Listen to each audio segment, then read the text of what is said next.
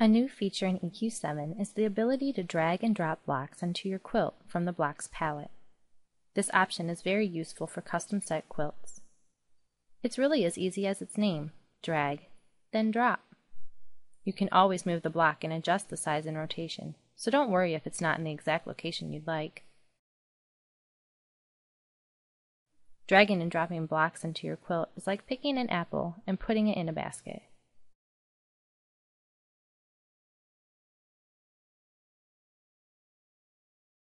Try dragging and dropping stencils on your quilt too. You may notice the block snapping into place. That's the custom set grid, which has incredible benefits if you're creating your own layout.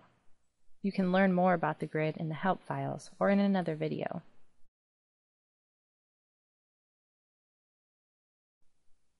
You can also drag and drop the blocks within the palette to sort or rearrange the blocks in the list.